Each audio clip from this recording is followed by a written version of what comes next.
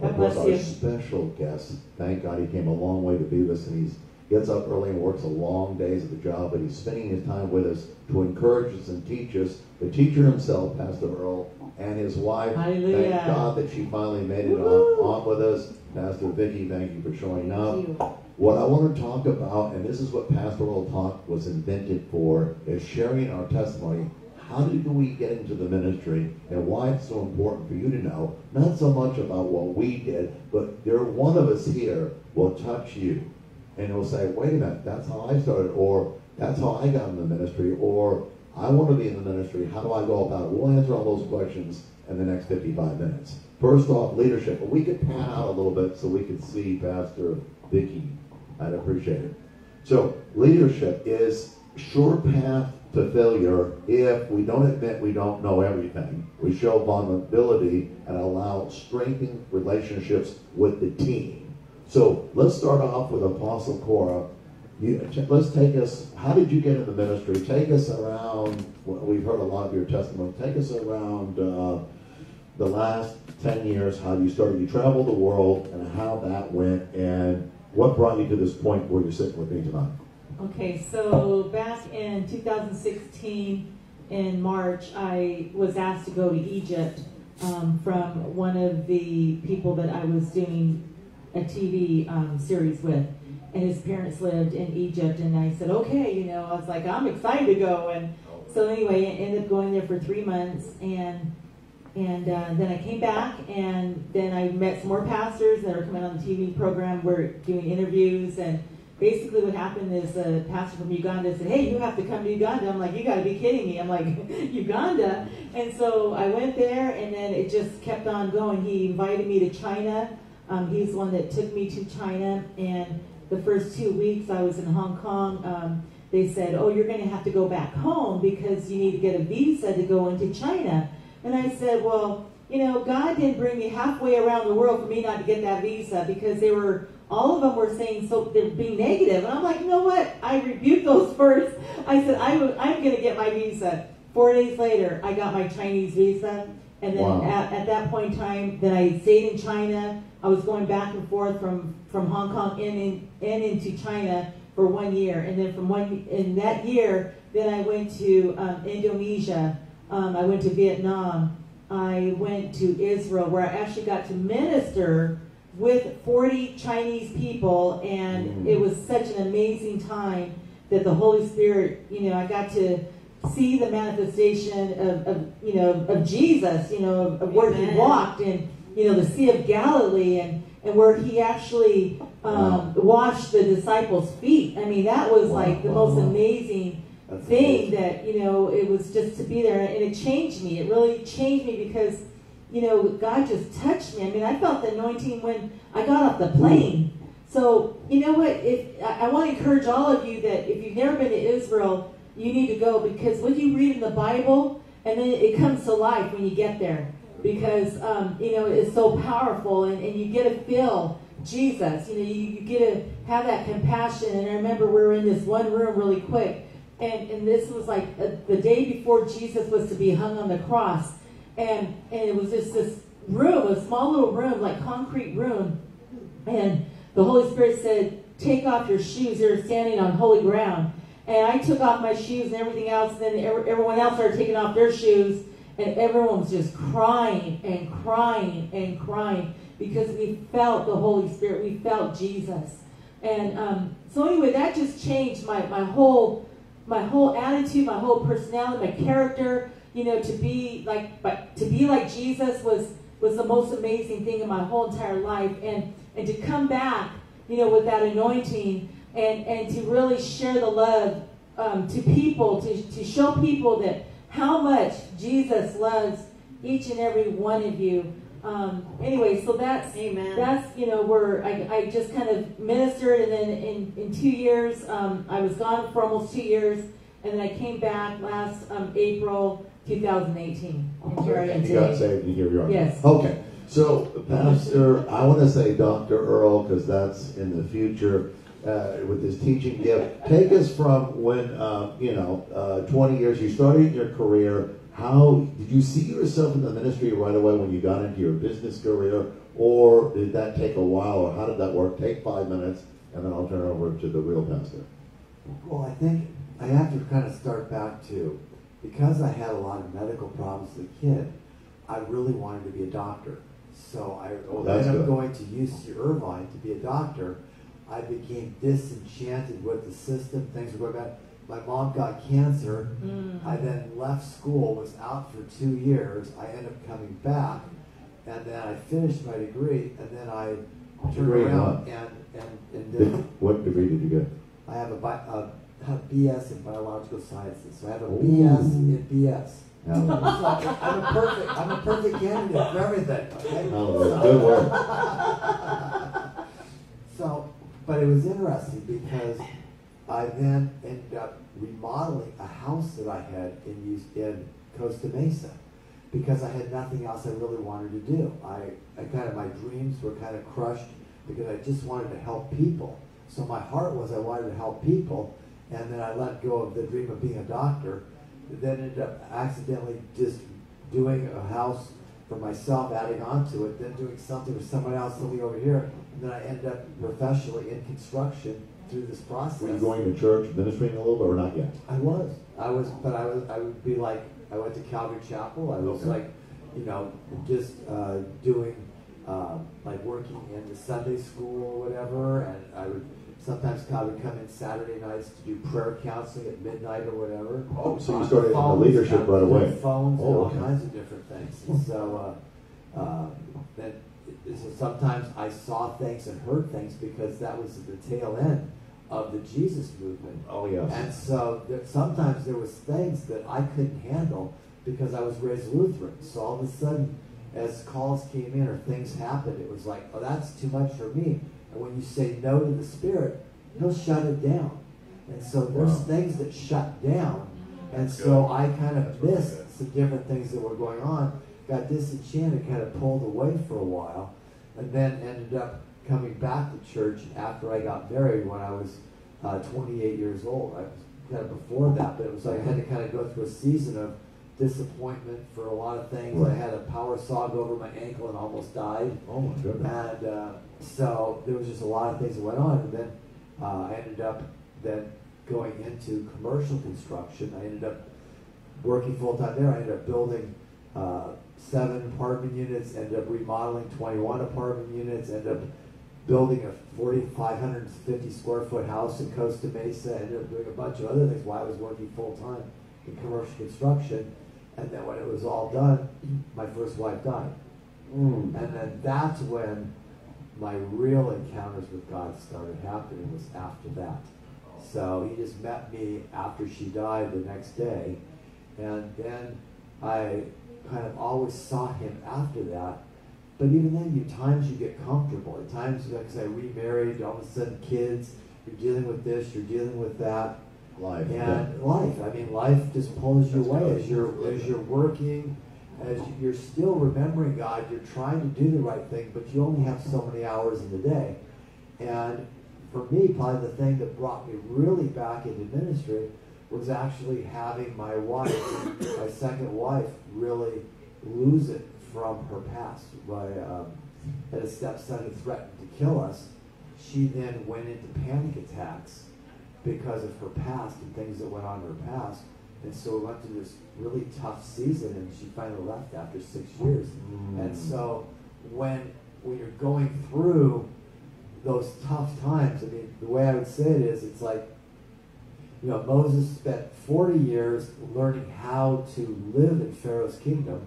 Then all of a sudden he lives 40 years in the wilderness to find out he's really nothing.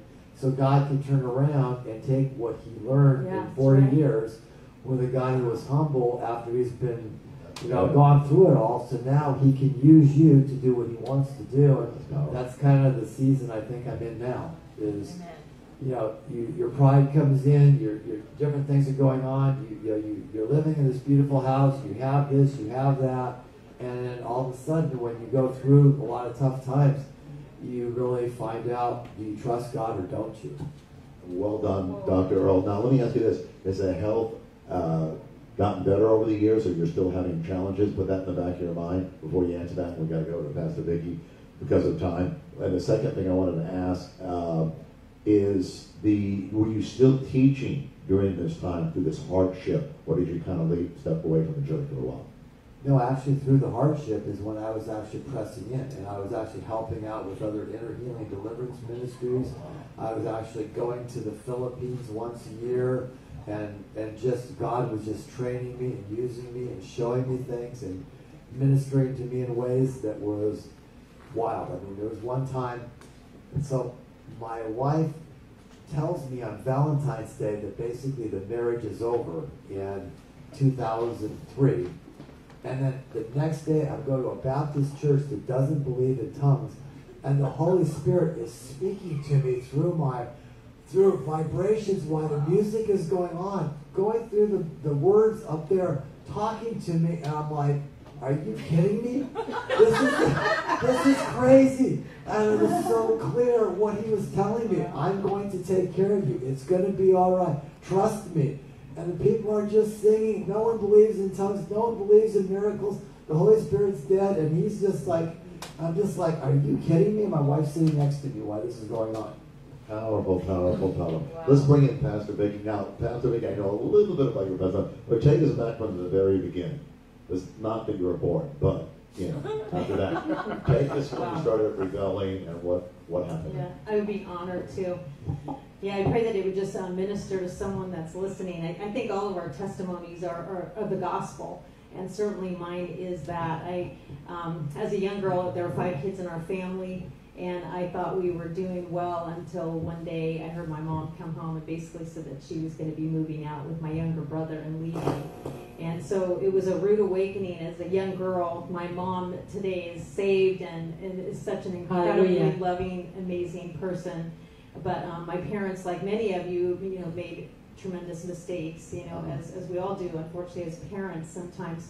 But I was really lost as a young girl, and I had siblings raising me that were still in high school. So the parties began at our home, and I ended up just really rebelling. I got into drugs. I outdid all of my siblings. I became a runaway, and as far as rebellion was concerned, I outdid them all. And I sold drugs at my school, and I was just an absolute mess. And I just remember feeling and sensing just, why doesn't anyone see me? Doesn't anyone see my pain? And I didn't feel loved. There were no structure, there was no boundaries, and I just took it all. And I ended up going to a church service towards the end of high school, and I was smack in the middle of rebellion, and I sat next to my mom, and I used to at that time go to church every single week. She forced us. And I would go once a week, and I felt like God was in the building, but in the moment I left the door, he was in the church and not with me. And it was a big change, because what I experienced was I felt like sitting in that church that one Sunday, as I felt the presence of God all around me. I knew something was different. I had never experienced anything like it before. And I had tears in my eyes, and I had this tiny diamond ring that my mom had bought me, and I looked down at the diamond ring, and I literally saw Jesus' eye on me, and his reflection, just his one eye, just look at me. And in that look was just absolute pure love. It was acceptance. It was, you're my daughter. I love you. He didn't see my rebellion. He didn't see my sin. He didn't see any of it. It was full acceptance. And at that moment, the addiction just fell from me. I never once, to this day, had any desire to use drugs again. And at that moment, I didn't even tell anyone about the experience for many, many years. It was so deep and so special. But I have lived my adult life looking into the eye of Jesus, and still I'm unfolding exactly what that was, that look in his eyes. I have such incredible pleasure and such joy of unfolding who I am to him, because the more I understand who he is, the more I understand who I am, because he lives inside of me. And so I think it was that moment when I was marked. And I think there's moments in our life that we're just marked by the Holy Spirit forever, and that we're changed. So that began this amazing, intimate, deep, personal relationship. And I just got so hungry for the Word of God. I just saturated myself. I had to know who Jesus was. I had to know who God was. And I really questioned even the deity of Christ. I didn't understand. I knew Jesus was true. He was a prophet, but I didn't quite understand he was God. And I knew I needed to in order to be saved. And so I just went on this deep quest for a solid year. And I'm so thankful that I did, because in the Word is where I found the truth, because He is the truth. And I'm so thankful for that amazing experience. But the compassion kept filling me. The Father's compassion kept filling me more and more, as it has continued to do all these years later. And the scripture that really came to my mind, my dad had forced me. He said, "You've got to watch the 10 Commandments," when I was a young girl. And we sat there and watched the 10 Commandments together. I was probably like 20 years old. And we watched this long movie together. And I know that Holy Spirit was already moving in my heart and wooing me and drawing me near to Him. And it was so profound. But after I left that day, I drove home for 45 minutes, a good 40 minutes all the way home, and I cried out to God.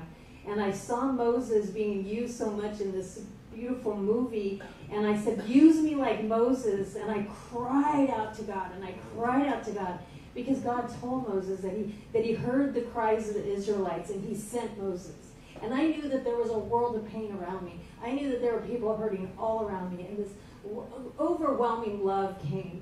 And to this day continues to fill me and really change my life. That's why I'm sitting here today. And how old were you when you got saved?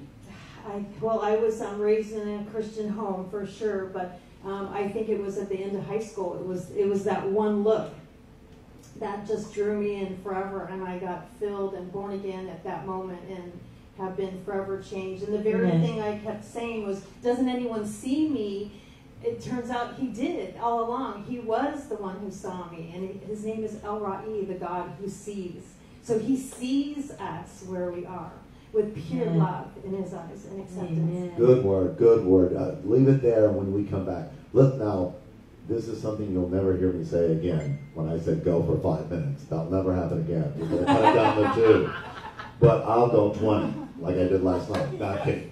So, for time, folks, the reason why I do like this community acting is because we have to steward the time. And I want everybody to pray, how did you get started in the ministry? And that way you understand how we all started. Now, everybody was saved at the early age. I'm 175, so I started late. I was in my 40s when I got saved, and I knew the greatest ministers alive, or I thought.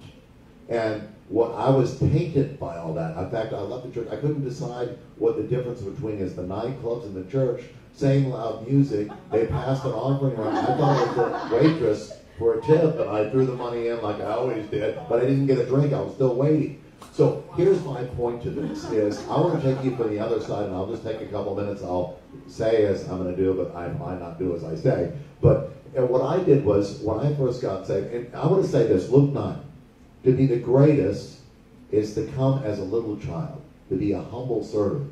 That's to be the greatest. That's what Jesus says. Now, notice that was in Luke 9. Now, watch this. It's in other places, but hear me on this. It was in Matthew. He talks about, who would be the greatest. John and James were arguing. They were brothers, right?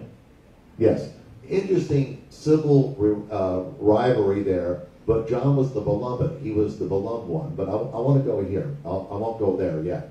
But we are trying to, we're humble as little children, as Jesus said. Now watch this. Everybody in the church I went to is very charismatic. They moved in signs and wonders. None of us knew the word, but everybody was raising the dead, and praying for the sick, and giving words and all that. But interesting enough, nobody really knew the word. Nobody really had. And I was the perfect believer then. I had money, and I didn't know the word. So I just did everything they said. Does anybody relate to that? But hear what I'm saying. When I finally started opening up the book, because some of the things didn't add up, some things seemed wrong. Everybody wasn't loving. Everybody wasn't going the other. They took the offering 4 or 5 times every service. It was all about money. I was practically the pastor because I spent the most money, and I thought, wait a minute, I don't even know what the book says. Why am I the pastor? I don't even know what to say. But everybody wanted to be like a pastor because he was a movie star in his own right. A lot of movie stars in the day, I got there later, but when he was at 3,500, I mean, he was a baller. The movie stars came from all over to be with him. Now, interesting enough, if that Hollywood spirit, hear me, we get that now, guys. I'm not saying that the ministers are bad. They're all great speakers. But sometimes we get caught up in them and not who sent them.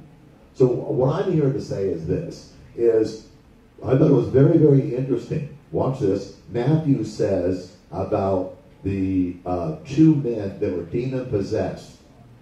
Pastor, where is that? The two men that were demon-possessed. He said two. But Luke never met Jesus. Matthew hung out with him. Hear me. He said the one man that was demon-possessed. Who was right? Matthew was there, but Luke started the gospel. He had a perfect witness account by what Paul told him. But Paul didn't know Jesus. I mean, he knew him in visions, but he wasn't there when he walked the earth. Who's right? I'll leave you right there for a second. I want to go on to one more thing, and I'll come back and answer that. But now, here's where I see the ministry as we start. When you hear these great men of God, they're giving words, they're prophesying. Who's to say we have to judge every word? People says you can't judge, or you'll be judged. That's true. But if you judge like Jesus, because in Revelations it says, whoever will rule and reign and judge with Jesus himself. So we have to judge properly. We have to understand what the minister's saying. So we need to go home and look these scriptures up. Take notes. Understand what, it might be a teaching moment. Maybe they're great teachers, but sometimes they misquote. Sometimes they have different communication. So what's going on in their life? I found out some of the pastors I knew because of their struggles, their married life, some of the secret sins that they had, and I won't say who, but I mean, some of the greatest ministers that walked the planet 20 years ago, I thought it was very interesting. They could move in signs and wonders, but sometimes the character didn't add up.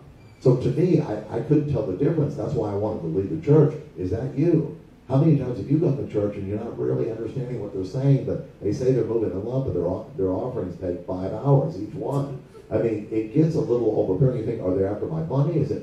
Nobody will pray for me? How come nobody asked me to come up and want to know what I think? Or how come nobody prayed for me? I'm hurting. My marriage is struggling. I need a job. Why aren't you praying for me? You said God would answer my prayers, and I didn't even know how to pray. Could you teach me? So what I did is I finally opened the book.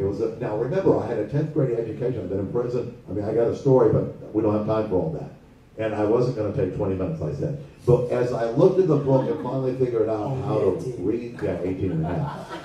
But You're cut off. 18 means life. That's interesting that you said that. But anyway, I started reading the Word, and I found out, well, wait a minute. How do I know what they're saying lines up? That's not what it says. And the scriptures they're quoting, that's not even there.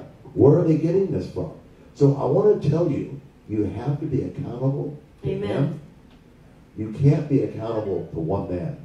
If you have a great teacher, you have a good minister, that's a great mentor, a father like Dr. Earl. Very important to have one. Have somebody that can speak in your life. But until then, you got your book. You got the Bible. That's right. You get around with people that are co-laboring with you, that want to know the Word and read it together. And it says, if two or more agree, Matthew 18:19, he'll be in the midst. The answer to your question about the 2 and 1, interesting thought. I had Apostle Paul on, not the real one in the Bible, the other one. I wonder sometimes. But anyway, he said it's a double witness. So in Matthew they had the 2, but Luke had the 1. He spoke. Jesus even said in Luke, he said, you men, and Matthew was man. Interesting. But he said it was a double witness. The Bible is a witness to the testimony of what he said. Jesus spoke it. The apostles wrote it down in witness. Now, are all of them apostles? Let me just say this, and I'll close and give it to the apostle, the real apostle, Cora. She wasn't there that day. But Apostle Matthew was an apostle, but look at this. Mark was, think about it. Then you have to know who you're reading when you read the Gospels. Who are they really, so you understand their perspective. Here we go again, the teacher, you're going to church, they're teaching. Now, but if you don't know the men in the Bible and what Jesus said, now you might be lost. Now Mark was an evangelist. He was was a disciple of Paul. And then you move forward. You listen to Luke. Luke was another one of Paul's disciples. And then you go back to John. That was the beloved that was really there with Jesus. So when you put all those together, and the book of Acts, which Luke did, Luke is a very accurate, educated man that knew every detail. But Matthew was a tax collector, knew how to write, and was very educated as well. That's how he cheated the people out of the money and all that. But as he changed his ways and saw Christ, that's what made a new beginning for him. So I want to say this. If you're not in the Word, if you're not going to the right Bible, so I don't care who, if it's Dr. Earl himself, you have to get that word out and question every single thing they say, even though it's extremely accurate. He's one of the best teachers I know. I'm just saying, you have to protect yourself and know what God is saying to you individually. Apostle, take us from and we started out with, not when you got here, but you prophesied to me 2 years ago, we're on another TV set, that we would be doing this channel. Can you take us from there? Praise the Lord. Yes. You know, I think that when you get around the anointing, when you're around men and women of God, I mean, that oil just has to fall off of that person onto the other person and so forth. It's a trickling effect. And so that's the reason why Jesus wants us to be with like-minded Christians, like-minded people of God. Because, see, then you fellowship. And when you're fellowshipping, you get to encourage one another. You get to pray for one another. Good. You get to lift each other up. And you get to bear their burdens, you know, and take their burdens away so that we can give them to Jesus. You know, and so that's how we build up each other. We edify and encourage one another so that the Holy Spirit can continue to do the work that He first started in them so that they can go to their purpose, or, you know, so they can be in their purpose, so they can go to their destiny. Amen. So, you know, that's all God was having me do was you know, it's just like I can go back when I was in junior high and high school when I wanted to be on TV, and I didn't do TV as an adult. I was a human resource manager. That was my career. You saw yourself, right? When I saw myself. Tell them about the vision. Go ahead. Yeah, so my vision was, of course, to be on TV. I wanted to be on TV. But it wasn't, you know, it was to be a broadcaster for the world. And Jesus is like, no, I'm not going to let you be a broadcaster for the world. I'm going to let you be the broadcaster for my kingdom. Amen. And so, you know, that's where, you know, the excitement comes in. That's where the fire comes in. You know, and I want to encourage all of you that even though that, you know, you might be doing something that you don't want to do right now, you should be rejoicing because you don't even know the plans that God has for you. I mean, His greater plans for you. You know, it's like eyes have not seen, ears have not heard for what God is about to do in your world. So you should be rejoicing. Even though you're being afflicted, you should be rejoicing every single time that the enemy tries to attack you, and just say, Lord, I honor you, I praise you, I thank you. And, you know, and I can't wait to get there because it will surely come. Habakkuk 2, 2 and 3. Even though it says write down the vision, for it may wait a little bit, it may tarry, that means that God is processing you. He's processing you to be that person, that man or woman of God that He has destined you to be. Okay, so, you know what, just rejoice, you know, and prepare. You know, like the apostle said, you know, read your word of God, read it, you know, understand it, get around other people, and God will do it. He will do it for you. As He has done it for me, He will do it for you too. Hallelujah. Amen. Good word. Now, I want to speak into that. That was a great, great teaching moment right there. She said, Luke 9, 53 and 54, but we have to build the character first. I'll show you where that is in case you don't have your Bible out. They were talking about Jesus went to a city and they didn't receive Him. I want you to read it so you know what I'm talking about, but I'll paraphrase real quickly. And then John and James said, you want us to call down fire? And Jesus said, no, I didn't come for the sinners. I'm paraphrasing here. But I came for I came for the sinners. I didn't come for the saved. I'm paraphrasing. What He meant was He didn't come to condemn man. He came to save man. Hallelujah. So now watch this. If we get on our religious platform before we get Dr. Earl on, I want to say this. And I thought it was a great point the apostle makes, is we're in church and we're judging everybody. That's why it's so hard sometimes for me to go out to the churches. They're all saved. Why am I going? Everybody wants a ministry. They want to be like the pastor. Those are his people. Where are yours? I'll tell you where they are. Walk out your front door. That's where they are. Start there. Hallelujah. What I want to say is that's why Jesus, out of the 50 miracles, 36 were done in the marketplace. Why was that? Most of the people were saved, religious, and He didn't come for the religious people. He didn't come for the saved people. It was for the people that didn't know who He was, and even the saved people didn't know who He was. Dr. Earl, your thought, and take us a little bit deeper where you started out more ministry as you got to see us here today. And we need time to pray for everybody. Okay. Let me just answer a couple of things I heard you say. So one is, Mark is Barnabas's relative who actually caused Paul and Barnabas to get into an argument split, which actually looked bad, but God used it for the good. Can I ask you this? Could Peter, I'm asking, Yeah. Could that be his father? Could it be Peter's father? No, Peter could be father to Mark. Could it? I'll show you where that I is. don't think so. Interesting. I'm not saying it is. I'm just saying, get your Bible out and look it up. Okay, so the second one really fast was, okay, I love my wife. I love an ice cream cone. Judging is used a couple different ways, and we get off in the English language. So judging is, a judge is the one who actually sentences someone to prison. He makes that judgment call. Jesus is that judge. Amen. Go to John 5, I think it's 25, or right there.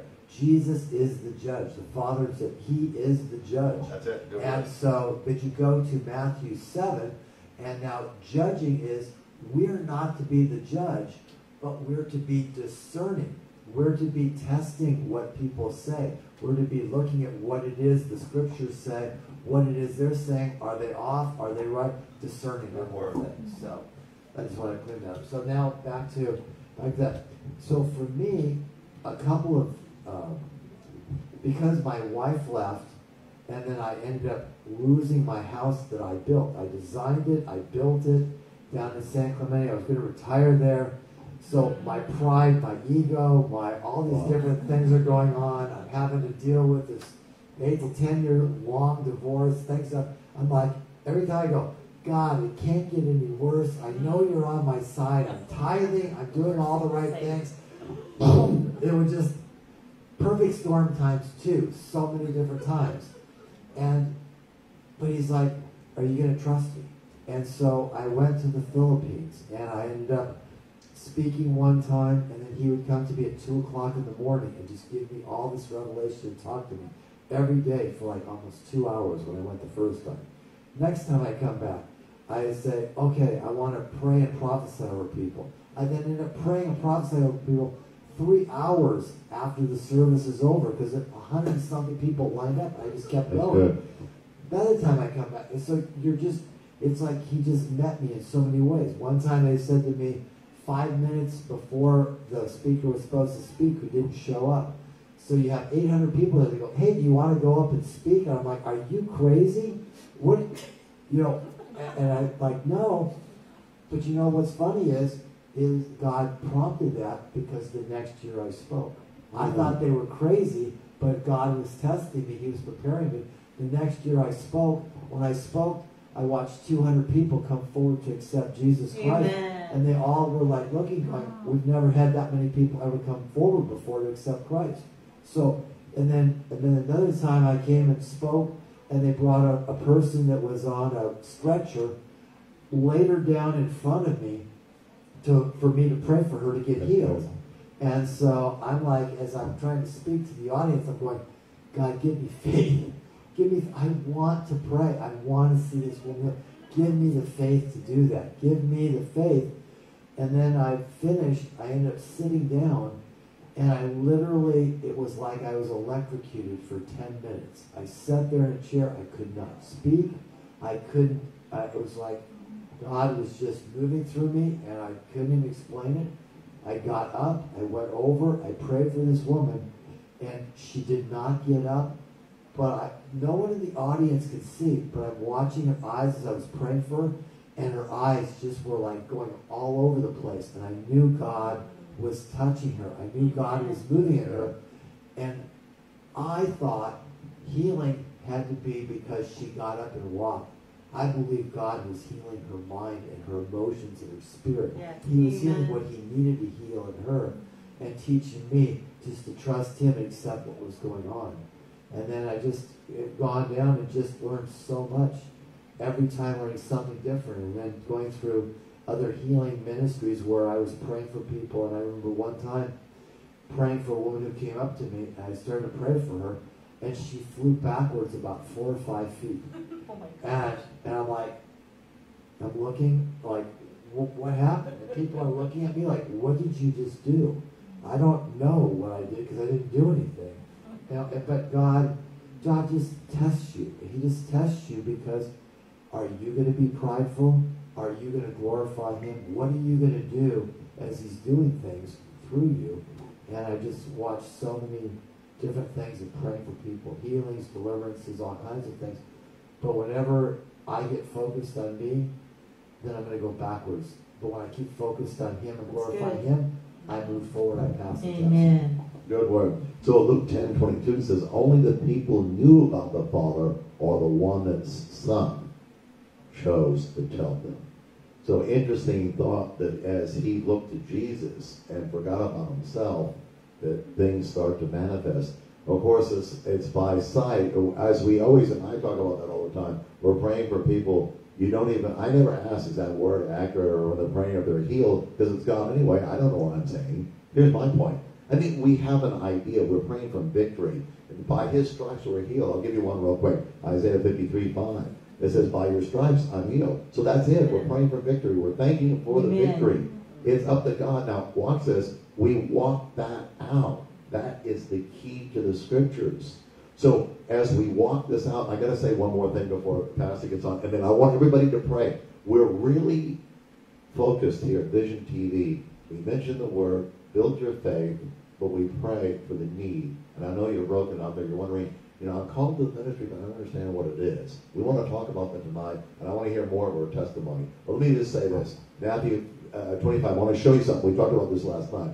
There was a talent. It was 75 pounds. Dr. Earl, you can do the math better than I can. It was 75 pounds. That's what an average talent was in those days. Gold is trading for $1,349 an ounce. Do the math. 12 ounces to a pound. Did you hear that? 12 ounces to a pound. So it's over $1.5 million. Can we say that? Here's my point. There's more talents in you. Am I preaching anything? Amen. There's more talents in you than you thought there was. So what I'm saying, they thought the talent was a little teeny brick that was worth, a denaro or whatever. No. It was 1.5 million at least. What are you worth? Hear me.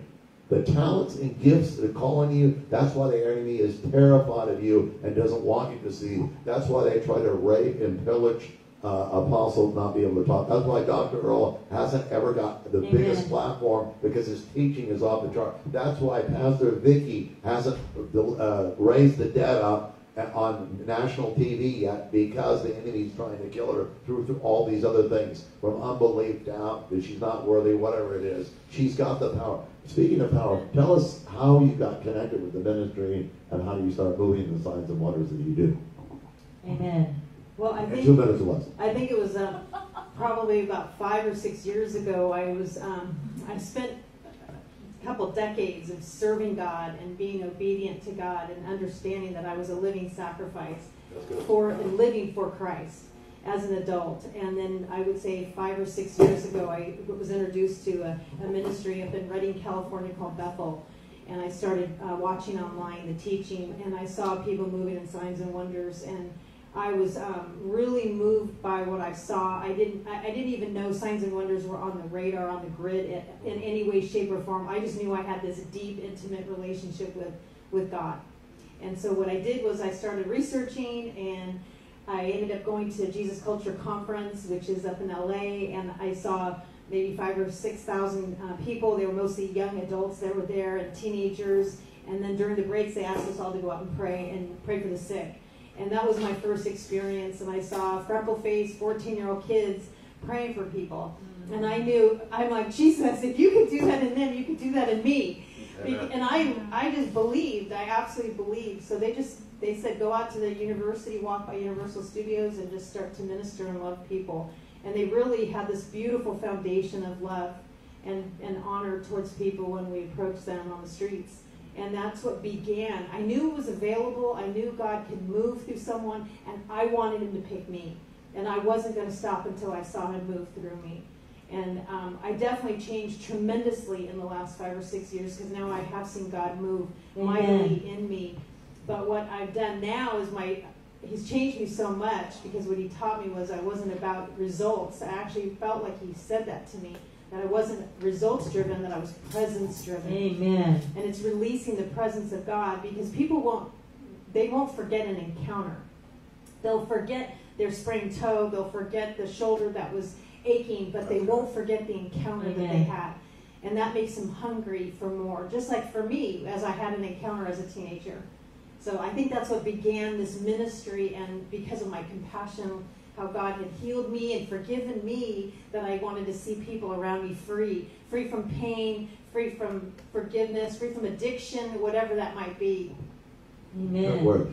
Now, as we go around, apostles, start with what you do best. Pray for the people. Dr. O, maybe you might want to teach or give a word or whatever you want to do. And then you pray for the signs and wonders for the people, and I'll do the comic. No, I'll say something spiritual finally tonight. But what Pastor Vicki was saying is, you can't take yourself too seriously. Either it's God or it's not. That's my ministry right there.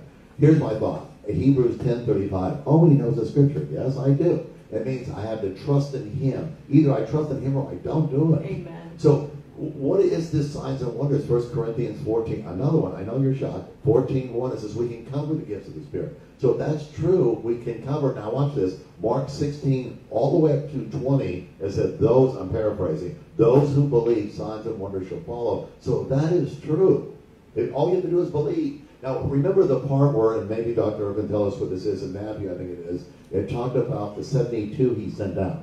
Not 70. It says 72. I'll show you 72. Yeah, it was 72. I was shocked too. Maybe it's in a different version. I'll show you where it is. I really might be spiritual. He doesn't know this one. 72. Anyway, whatever it was, I thought it was 72, and I've been quoting 70 all week, but I found 72, and I'll show it to I you. think the 70 went out 2 by 2. No, it says 70 options. But anyway, if I'm wrong, it doesn't matter. It's 70 or 72. If Dr. says 70, it's probably 70. But I want to show you something. They didn't spend a long time. He said, go out. Like he said, 2 by 2. Interesting enough, they came back happy. It says in the easy to read version. Maybe that's what you're not seeing. It's easy to read. It's too spiritual for you to see. But my point being is they were happy with the results because they did it in his name. That's where I want to go with this. So if that is true, Jesus' name, it says in Philippians 2, 9, and 10, his name is above all names. Every knee has to bow. Right. That's so right. if it's heaven, earth, under the earth, whatever it is, they have to bow to sickness, anything, finances, anything. So you pray in Jesus' name, and with your faith, watch what God will do. Now remember, you agree with his word, and you have the Holy Spirit with you. That's the two agreement. Whatever you say, if you're saying his word, it has to be done. Your final thought, to pray for the people, to release what you've been through, abuse, and all these things that got you into the ministry. Give them something to really hang on to as we grow. One of the things that I really want to encourage each and every one of you who has gone through any sort of abuse, physical, emotional, verbal, sexual, whatever it's been, is that you need to forgive those people who did that to you. And then you need to ask God to bless them, and then you need to forgive yourself. Because the power lies within you. Because God gave that to you so that you could be free, so that you could be like me, so that you can speak to the world out there, to share love, to show the love of Jesus and how much Jesus loves you. So, tonight I just pray that the Holy Spirit just touches your heart, that he relinquishes all that stuff that is behind you right now, and that you can move forward. And by being positive and looking to the light of Jesus, and quit looking in the darkness, and quit going back in the past, but going forward, moving forward in his love and his light. And get the Father's heart. Get the Father's heart so that you can embrace his heart, so he can embrace you. Because you need to have that encounter with him so that you can be free. So I break off any strongholds over your life right now in the name of Jesus. And Father God, I just ask you to bless them right now, Father God. I just ask you, Father God, to bless each person, Father, that they will come out of this, Father, that they are an overcomer, Lord, that they're an overachiever, Father God, that they are more than a conqueror, Father God, that they are victorious, Father. We bless them tonight, Father God. They will receive it, Lord, and that's all they need to do is just receive the word tonight. And I'm telling you, God will bless you. We are here from 6:30 to 10 o'clock Monday through Saturday. I'm here to pray. We are all here to pray for you. If you need help to be delivered, we're here for you. God bless each and every one of you tonight. We love you so much. Good word. Don't believe the lies of the enemy. Amen. Don't believe the lies of the enemy that you're disqualified because of something you did in your past. Don't believe that the shame or the guilt or condemnation or whatever it is that you're believing, it's a lie. He's paid for it all. Whatever you've gone through in your past, he wants to use to be your platform for your future. Amen. He wants that to be the platform to help others to get free. As you have overcome, you now have the ability to use to help others overcome. That's right. Hallelujah. Hallelujah. You have the testimony that you overcome. Even if you're in the process of that testimony, know that you're in process, because he wants to give you that testimony of freedom. He wants to give you that testimony of overcoming so that you can be used to glorify him in other people's lives, so you can be that encouragement, that hope, that they don't give up, because if you made it through, then they can make it through. And you can encourage and speak into them. And you know what? It doesn't matter how much money you have. It doesn't matter how much money you've lost. I've lost millions of dollars through a divorce. It doesn't matter. Sometimes that actually makes you even more prepared to be used by him, because all of a sudden you're not trusting in yourself. Yeah. I used to trust in my own ways. I used to trust in my own strength. Come on. I was an orphan because I learned to trust in myself and not trust in God. He goes, I hear your prayers that you want to be used by me, so I need to get rid of this stuff so that you learn to not trust in the stuff, trust in your own strength, trust in your own ways, and you learn to trust in me and do what I tell you to do, not what you're telling me I should do. So, you know what? That's for you guys, that you need to just come and just trust him, to be used by him. No matter what you've gone through, it is now just something that is your platform to bring you to a higher level if you're willing to submit yourself to him, if you're willing to be humble for him, if you're willing to glorify him. Hallelujah. Because if it's going to glorify you, it's going to go away. So I just pray right now that Holy Spirit just give them the revelation on what you can accomplish through their lives, how you want to give them that testimony of their overcoming, how you want to use them in greater ways, how you want to use them to glorify you, that they are just now either starting to get right where you want them to be, or you're in the process of getting them right there, or they're almost there to where they're going to be used by you in greater ways. So don't lose hope. Keep your eyes on him. Yes. Know that you can give him everything that happened in your past, and he will make it clean. So just accept that. Pray that. When the enemy comes and lies to you, just stand right there and say, go in Jesus' name. I'm not going to believe your lies anymore. Good one. Amen. So, Prophet, take us home. Give us a prayer. What are the people really believing for? In Psalm 68:19 says, every day God thinks of you. So I feel like there's a deliverance, there's maybe a healing, whatever God's giving you. Pray for the people. By the way, Luke 10:1 and the ERV, easy to read. After the Lord chose 72 more followers, he sent them out 2 by 2. So I'm back to being the pastor. Your thought on what the people need. He's saying, I have to be humble. Amen. Wow, I'm just like so touched. I just feel God's presence so strong tonight, and I just know that there are people watching all over that just need just a fresh touch. Love is so powerful. The love from the Father is so powerful, and it can absolutely change your entire life in every single way, shape, or form. How you do marriage, how you do family, how you do community, in every single way, how you show up to work. I just release that right now. I just release the perfect love of the Father over every single person, every person in this room, every single person watching right now. The perfect love from the Father, that you would know you are radically loved by God. And he just wants you to know that. And as he saw me without sin, as he loved me, that if he could do that in my life, he can do that in yours. And I just pray that I feel like there's parents that their kids are rebelling, that their kids are into drugs, and you're just not sure where to turn or what to do, but pray for an encounter. And we just do right now, each one of us agree for an encounter, that your son, that your daughter would have an encounter with the living God, that they would show, and that the Holy Spirit would just be so real in their life and just show in an incredible way. I just release healing over marriages right now. Yes, Lord. Your marriage matters to the Father. Your marriage matters. And just as I've learned, as the Holy Spirit's taught me to, and asked my husband to not concentrate on my weakness, but to focus and connect to the strength and the greatness that God's put in me. I'm made in God's image. My spirit is made in God's image, and the same thing for him. that he is made in God's image, and I want to connect to the greatness inside of him, and I want to pull that to the surface and let everyone else see that. And I just release healing over marriages, healing over families right now in Jesus' name. The love of the Father just fill you tonight. Hallelujah. Good word. Let me close with this. If I've got, what, we got a half hour? No. We only got a minute left, so I'll close with this. The prophet doesn't speak the future of the people, but the prophet speaks the people into the future. Here's what I want to say. Be bold enough to wear your gifts God has given you. There's so many people out there in our audience right now who are saying, well, how do I get into ministry? Here's something. 1 Peter 4:10 says, God has given each one of you a gift with this great variety of spiritual gifts. Use them to serve one another. Another thought. Christ has called us to change the world. If we don't, who will? Or the whole world starts where? In your world. The sphere of your influence. Is the world around you serving Christ? Are you? Who can you, what can you do differently? How can you encourage?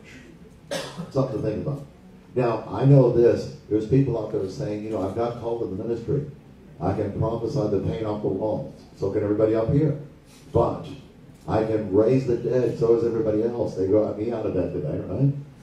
Second thought is, there is power hidden. Habakkuk 3:4. Now, if that is all true, he's hidden his power into us. It doesn't mean media sees it all the time. He's hidden it for our protection. Sometimes we step out too quickly. Sometimes he keeps it the view from mass society. Sometimes when we seek God's power, it's maybe behind closed doors, because if he gives it to us openly, we couldn't handle it. Success ministry doesn't mean popularity or fame. Luke 6:26 says, woe to you people will speak well of you, for the false prophets were from our forefathers. In other words, they watch them, they look at them, their forefathers. So isn't that interesting that even the most popular ministries of the day may or may not be on target with what God is using them for? So I want to close with one last thought. I believe that each and every one of you out there is called to the ministry, and you're all spiritual superstars in your own right. Psalms 84:11, it says, never will I lack honor, abundance, riches, splendor, glory, dignity, reputation, or reverence. Reverence is respect and honor. If you will follow God, if you will be obedient, you will have reverence and respect from the Father himself. Until next week, I'm Dr. Jan. Of course, the Apostle God Ward bless with you. us. Dr. Earl's always with us. We love you. And the prophet herself, Vicki, will join us next week on Pastor's Talk. Thanks for watching. Bless you. Amen. Bless you, bless you. Even with all the distractions, we still got it now. Hallelujah. You guys were really good. I don't know why. It's on the table. Oh, here. Yes. Whose phone was it? Phone's calling Joshua's? Caroline. Oh, it was? Yes. You didn't jump.